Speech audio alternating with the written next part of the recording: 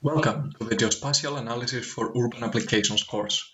My name is Alexandros, I'm a GIS and remote sensing engineer, and in this course we will talk about how we can use GIS and a bit of Python and all different kinds of data to perform insightful analysis for urban planning problems. So, let's talk a bit about urban planning. Almost every problem in urban planning is complex in time, space, and the necessary scientific background. Architecture, data analysis, psychology, economics, politics, law, and even medicine all play their part during planning and problem solving in the urban landscape. And this is where GIS comes in handy. GIS has almost unlimited capabilities when it comes to geographic data analysis, cartography, simulation, modeling, forecasting, and basically anything that involves data with coordinates. And all of that in a graphic and very user-friendly environment.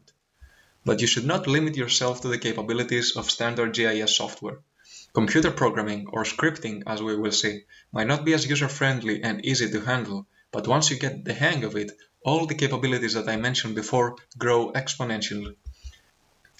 You can easily test your solution's sensitivity to changing parameters, get a better understanding of the mathematics of the problem, and of course faster and more efficiently in memory than a commercial software. So keep that in mind and we will get back to it later. This course is specifically how GIS as a tool is used to visualize and analyze urban problems.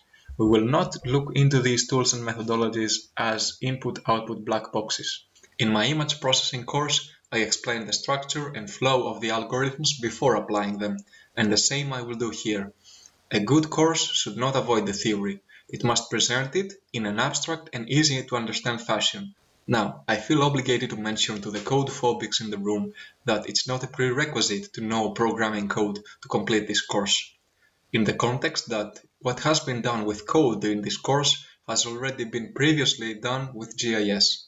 However, it would be a real pity if, after seeing how easy it is nowadays to write simple code, you don't get curious enough to try it on your own.